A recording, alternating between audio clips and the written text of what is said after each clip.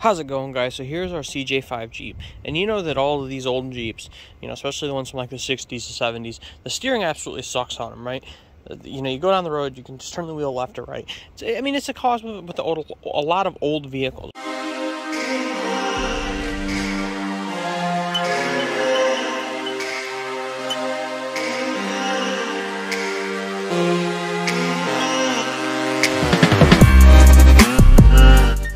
Okay, if I come over here to my my Ford Fairlane project sitting over here in the mud, and I open this up, I'm sure I'm gonna have a lot of play in that steering wheel with nothing else moving, okay?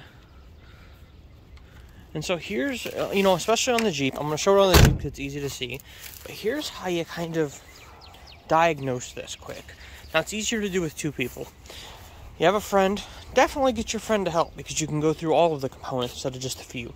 But you're going to come in here and you can see my steering wheel has some movement in it, right? But we're not really moving the wheels. You can see I'm just hitting to the point to where the wheels are starting to want to move. It's rocking just a little bit. You see that? Where it's just starting to get the pressure on there. Okay, so that's where you need to figure out your lock to lock. Not lock to lock, but your movement to movement without it moving. Now we're going to come up over here. We're going to look inside of here. See the steering knuckle? Okay, look, we're rotating there.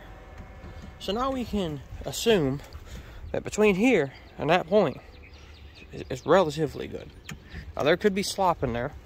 We can come back up and maybe have slop in there. But let's just assume that from here to there is good.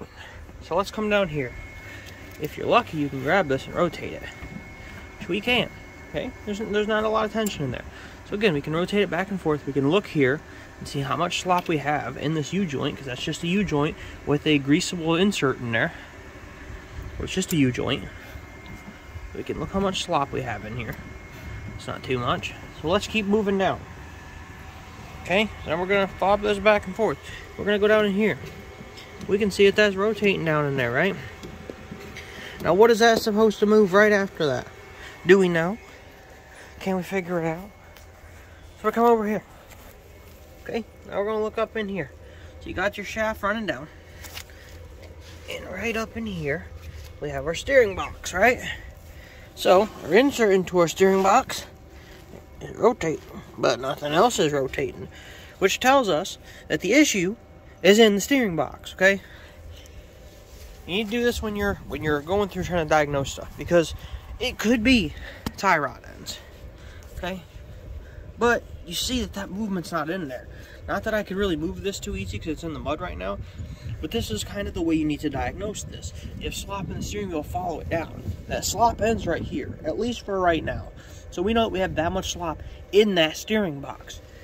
Now, if the steering box was tight and, we have movement back and forth, down towards where the tie rods start, then we can look there and see where the slop's at. But right now, we know it's in the steering box. So we come back up here. Not that you can see this very well from here, but if you were go a little further, where we start having the tire movement, now when somebody else was doing that, you would be able to watch for that slack in the tie rod ends. You'd be able to watch for that movement up in here. The same thing goes with all wheel components, okay? If you need to check anything to do with your steering or your suspension, lift the vehicle up. Well, first check it on the ground because the tire has tension on it. Have somebody inside turn it back and forth while you go down the component, looking at all the pieces. And then like with suspension, okay?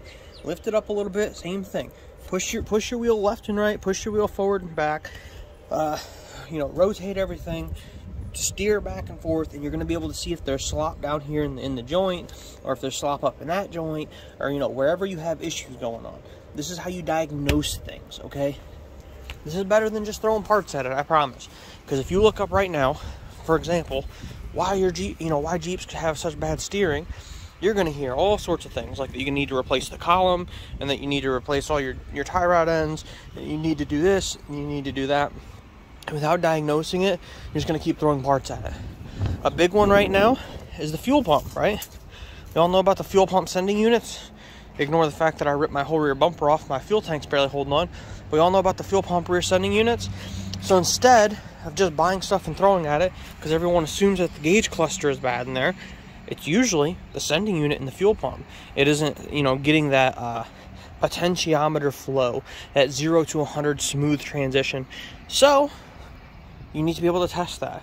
You need to know how to hook up a meter quick and then lift and drop that float and see if it's actually changing the values. That whole sending unit for the fuel pump, which by the way, you know, changes out all of your filters and your pickup and all the hosing and stuff like that. It's a lot cheaper than that gauge inside there. Could the gauge be wrong? Yeah. I mean, mine's sitting still and saying I'm going 15 mile an hour. You know, that gauge could be wrong. That cluster could be. But you need to know how to test it. Figure out what's wrong with it and how to fix it. So, yeah. I'm Dustin with Hard Cruise Racing. It's a quick little video just on how to test things, how to understand, you know, physical moving components on your vehicle. The same process goes for the rear end. The same process goes for front suspension, steering, drivetrain. You know, if you need to figure out if you have U-joints bad on a drive shaft, same thing. You get under there, you rotate it back and forth, you look for that movement. So, yeah, get out there, build cool things. You know, I want to see your restoration projects. As you can see, we're just getting started on this one. Got a long way to go. Got the batteries charging now so we can start doing wiring diagnostics. You know, but we're playing around with some ideas. Got a video out right now about restoring metal. As you can see, we only did the top, just so you can see the before and after. You can see how bad this is, though. Flaky. But we're doing some restoration videos on Jeeps. Specifically with this Jeep, we're gonna have fun with it. This is getting converted into a search and rescue vehicle because we do search and rescue and emergency response. So this Jeep will be quite a cool little trail search and rescue rig. So get out there and remember, as much as I want you to watch my YouTube video, sitting on YouTube isn't getting them projects done. So build cool things. Tag us in those cool things when you build them. Subscribe because, well, you already watched my video. YouTube's already going to show you my new videos. Might as well give me that subscription, right? Helps me out. But hey, have fun. Have a good day.